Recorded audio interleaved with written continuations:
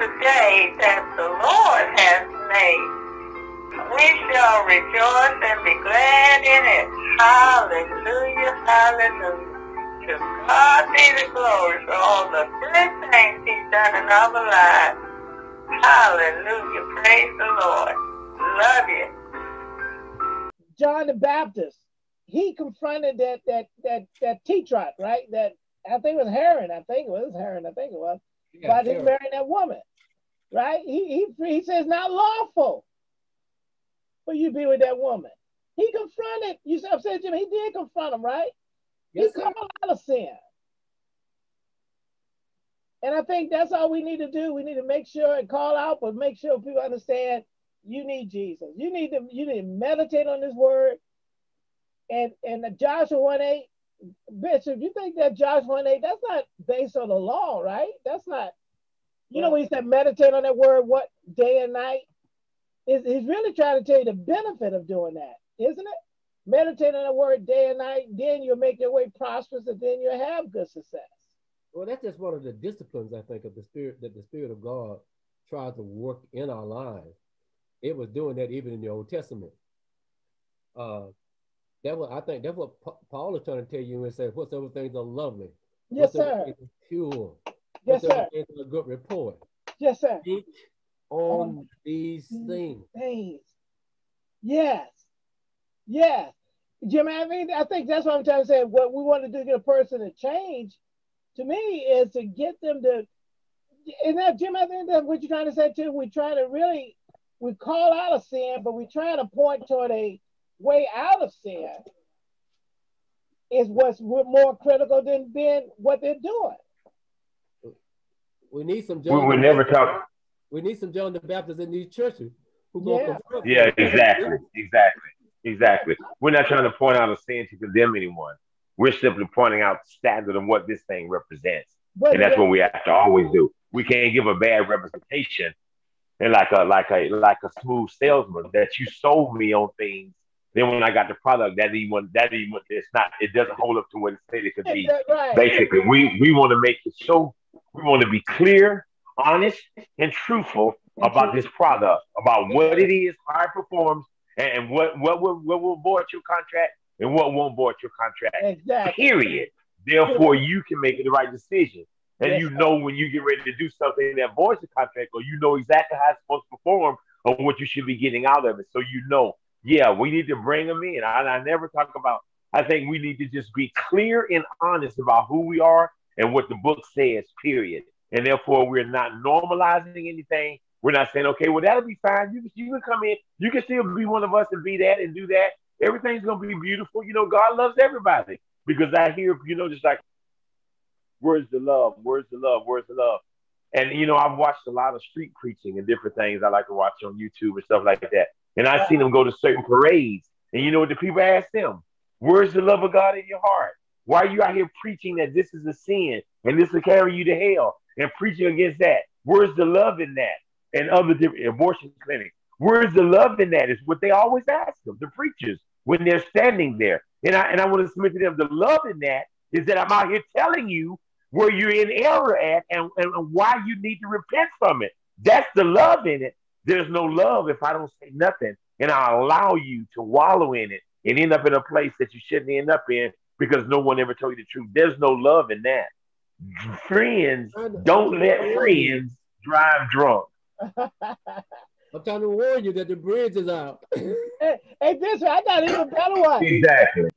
Jimmy, I even got a better one. I think it is that verse that we read here in verse 11. The testimony is, and such was I as well. Because I used to be out here. Come on now. And that's, Jimmy, that's a testimony in itself too, right? And such were some of you.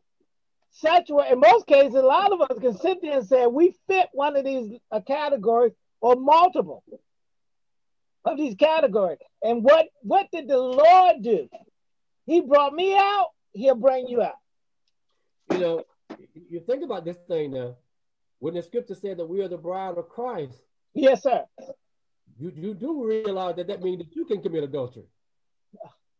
Yeah. Yeah. You got a husband. Yes, sir. Yes, sir.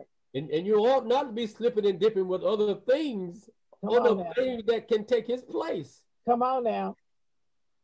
And too many people they see it, but the problem I think the church needs to clean itself up. That is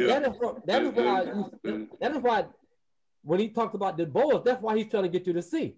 Yeah. He's trying to get you to see that the spiritual side, you can do these same things to the God that you say you love. Come on, sir. You can be unfaithful to him. Yes. Oh, Lord. You can cheat on him. No, you didn't say that, did you? No, you didn't say. Because they probably said, I see you doing it. That's what they see. Yes. They see you doing it. Hey, Bishop, we ready to go do some communion so we can wrap up? It's almost 11 o'clock. Elder Johnson, you ready to do some communion? We're good. Okay, I'm going to get mine right here. Jimmy, you want to participate? You ain't doing a lot. You want to do communion, Jimmy?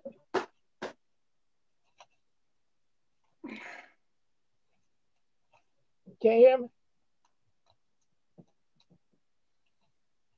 He can't hear me.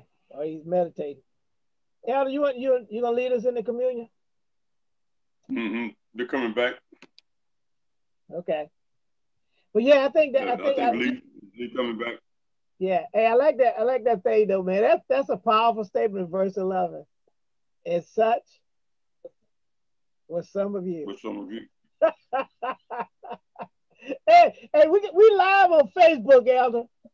See, we saying that that's all contrary to anybody. But the bottom line is, anybody listening live on Facebook, and such was some of us who's talking to you right now. Amen. Hallelujah. And there's some things we're still working on. Sure. Now, no, Jimmy may got it though. See, Jimmy got it. He I think he's ready to walk on the water. I think he's ready to walk on water because he got it. He's just a good tree, and he ain't no. But I can tell some of y'all, I have not arrived. I like Paul said it, didn't it? He said, I have not yet apprehended. It's toward the mark of the high call of God, which is in Christ Jesus. You got to keep pressing. That's a good answer. You got to keep pressing. I think that's part of witnessing too, is to let people know, hey, I'm working on some things. I'm not practicing some things. I'm not trying to normalize some things, but I'm working on some things. See, the enemy would love for you to do that because you let your guards down. Uh-huh. And he think he there now, don't he? Yeah, I think that's what they get. You know, it's funny how they do it even in the, it's like in the political realm, how like they used Ted Cruz when he was trying to, when he dragged out other people for doing something. And then this what happens when you end up making these type of standards and judging too much. You better not mess up yourself, because what they're going to do, Bishop, they're going to tear you up. They're going to call you out. Yep. If you're going to preach it, you better make sure you live it. Well, I think God's going to expose you. Yeah, that's what I'm saying. And he does. He does expose us, man. It's like, I know it. Yep. That's why I like Bishop. This, I think that verse 11 in there, and such were some of you. Yeah. It's so powerful in itself. And then I like it, it's still talking in the past tense to the Word. Were some of you. Now, the problem is you might sit there, I think good testimony would be is, I can't check them all off yet, but I'm working on it. But I can tell you what I checked off though, Bishop. I think a good testimony is, let me tell you the ones I can check off. Well, the good part about it is, I don't think that anything that the Spirit of God has convicted on you, if you got real conviction about something, I don't think it can stay in your life. Come on. Because he'll destroy your peace. You can't sleep right. Food don't taste good. You can't enjoy nothing no more. When he got that knife in you and he trying to deliver, you ain't have no peace. You might well go ahead and give in. Now, Yeah. if you can get through that phase and not repent, Yes. you're a bad boy. You're a bad boy. Hey, that same thing like if you do something, you go in front of your wife, right? And you know you did something wrong. Or if you're doing wrong, you know you can't look at. I think it's not even just a wife, just somebody in general. If you did something wrong to them, it's kind of hard to be in their presence. So you see this in scripture all the time. What Paul said that I have a clear conscience in the sight of God Woo! and man. Woo! I like He was that. never that concerned that he had a clear conscience in God's sight. He Come says, on. I got a clear conscience in the sight of God and Woo! man. Woo! That's a blessing. That's a blessing. Elder Johnson, where you went to? You ready to do we come back to do the communion? I lost your picture. Elder, what you doing?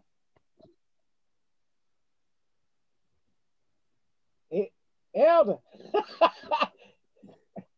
Hey, we lost Elder. He's still there. I see. He there. I see his icon, but he don't. I think he might have went to get something. But so yes, I think normalizing is an issue, but we also got to separate the bishop the difference between what's expedient and right in the law of the land and what's expedient and right in the eyes of God. Okay, so Robert Johnson, let me tell you something. I think we probably want to look at. This is just my suggestion for you, all of us. Last week we saw that how serious it is for us that somehow that God has ordained that we should be able to be tempted. Yeah, you did, yeah. And so I went and I started looking at what is the anatomy of temptation. Okay. What is the context or the framework of temptation? Isn't it in James? That's James, right? Well, I want to pull all of it. I started with James, but what I found out was, this is so serious because all of our falling short of the glory of God happens right there at temptation. Yeah. All sin comes into existence right there at temptation. Yeah. That means that if you really want to know everything there is to know about how you could be tempted. Yeah. And how the enemy understands temptation because if that rascal was bold enough to tempt Jesus. Yeah.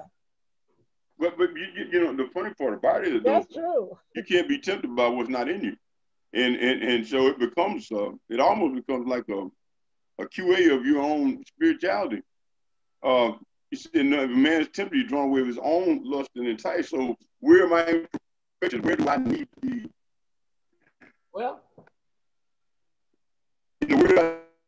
The temptation is going to be the evidence in that. The temptation will be the evidence of where I'm weak. Well, listen, it's not it's not the temptation that's the problem. It's the indulgence of the lust that's the problem. Actually, Jesus was tempted. Yeah. The truth that Jesus was tempted as we are. All points. Yet without sin.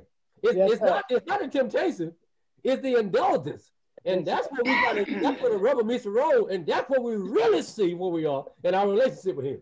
Exactly. Oh yeah, I agree. And it's so important. And that's the beauty of it because it's normally it's in the flesh. It's where am I still? What can I say? Dominated by my flesh. What area of my life is still dominated by flesh? And then when he talks about that, praise God. It is for me. It has become a QA check to see. Okay, you're not experiencing the fullness of Christ in this area of your life. Why? Because you have obvious issues in this area of your life. Yeah. The temptations in this area are too prevalent. You're too susceptible to this to really manifest what you're trying to get to. And it really has been a way that God has shown me where I was weak at spiritually. Okay. Where am I falling prey to temptation? And I think for me, one of the greatest things that happened, which wasn't this past election, in the past political arena, I was so incited by that stuff that it took me away. You know, instead of relying on Christ for an answer and depending on and looking toward God for a response. Yeah. I had formulated a lot of things in my mind, and I was dealing with the stuff myself.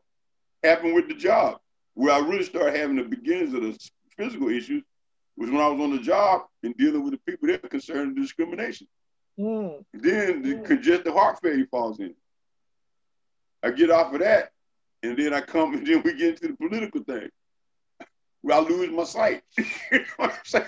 So the more I'm getting caught up in this stuff, if I don't move away from the flesh, I don't think I'm gonna make it. You know what I'm saying? Yeah, I hear you. This is a question I think every one of us ought to be asking ourselves. Do you recognize when you're being tempted or when you're being set up to be tempted? I'm getting it. Do you know when you're in the throes of temptation? Most of us don't recognize it until we don't got here and we bleed. We're like, what happened? Yep. Hey, but bitch, I think you do recognize when they come out of something, right? You know, when they get tested, didn't know they're being tested, but they do know that they did not respond like they normally responded, and they really do say praise God, right? A lot of cases, you didn't know the test was coming. Sometimes maybe that's the whole part of the test. You don't know it's coming. But the question is, can you pass the test? Well, I love what the scripture says about Jesus. And somehow, I believe, in Luke chapter 4, I think in Matthew chapter 4, it said that Jesus was led out in the wilderness to be tempted. Yes, sir. Now, I really believe that he's baiting Satan. Oh, Lord. Hey, you talking about like, it's almost like a Job scenario? Have you tried my servant? I think he knew. If I do this, that rascal gonna come. Yeah. Listen, there's some things that say, he knew. So we on the other side, we don't know when we're being tempted. And he is very sharp. He knows that he's being tempted. Yeah, he did. He knows, like, you talking about like with the Pharisees, right? They used to test him. He knew. And so he was able to maneuver the thing in such a way that that's why I said he was tempted in all wise. That means that in every place he could be tempted, he was tempted. Woo! But never did he indulge his lust or his desire. Never did he let the sinful. Listen, and even though he's not born of Adam, apparently he's got the stuff necessary to sin. To sin, yeah. Don't be tested if you can't be. Yes, we will. Hey, look, we don't put a test on a dead man, do we? I mean, he has free will. He has the same thing we got. Exactly. He has free will. So he can choose to go against the will of God. Exactly, which we can't do, right? Nevertheless, not my will. Let that will be done. Not my will. Yep. Hey, look, I think, and I close with this. I think too, Bishop, that when he put that cord together and whipped those people out of that temple, that was because the zeal. It was what said the zeal, wasn't it? Something about the zeal. Yeah, he said the zeal for the house has eaten me up. Has eaten me up. The zeal for the house has eaten me up. Yep. Come on now, come on. He did what he had to do. That was prophesied that he would do that. But he was fulfilling that, which was All right. Well, hey, Bishop. Elder. All right. Yes, sir. On the night that he was betrayed, he took bread. He blessed it and he broke it and gave it to his disciples and said, "Take, eat all of you, for this is my body, which shall be broken for you. Whenever you do this, do it in remembrance of me." Amen. So they took the bread and they ate it.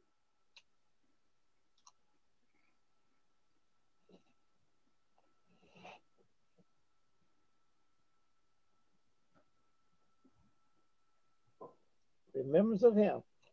You know that? I like that business. Talking about, and remember, it's such and some of you, he said, and this do this in remembrance of him. When supper ended, focus on him. Amen. When supper ended, he took the cup. Again, he gave thanks and praise. He blessed it He gave it to his disciples and said, take, drink, all of you. But this is the cup of my blood, the blood of the new and everlasting covenant. It shall be shed for you and for all men, so that sins may be forgiven. Whenever you do this, do it in remembrance of me. So he took the cup and he gave it to his disciples, and they drank.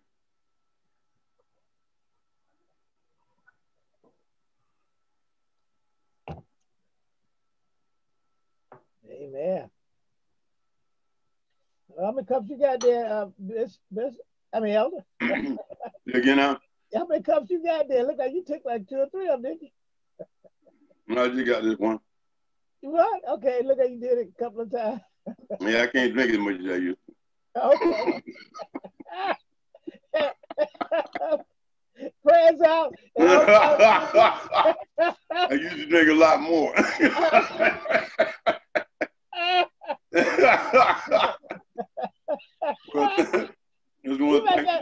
You may have the fire water there. Go ahead, bro. Your prayers out. We good to go.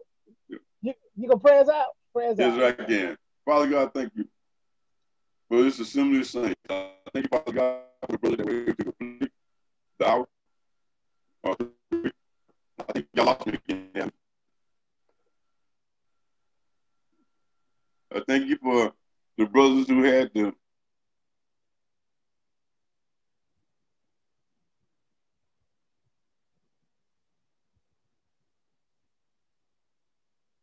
Lord God, I just pray that you continue to pour into us. Pour out your spirit on us, bind us together on one accord, and cause with your spirit, lighten us, Lord God, enliven us, that we may be the lights that you have called us to be. I thank you for the revival of this nation. I thank you, Father God, for the fervor that you instilled in us to go forth and propagate your kingdom. Lord God, just thank you for having allowed us to be a part of this great task, the salvation of your creation. Just thank you, Lord. Just continue to work in us and through us. And Lord God, let all that we do be done to your glory and to the purpose of your kingdom. And this I pray in the name of my Lord, Jesus Christ of Nazareth. Amen and amen. Amen.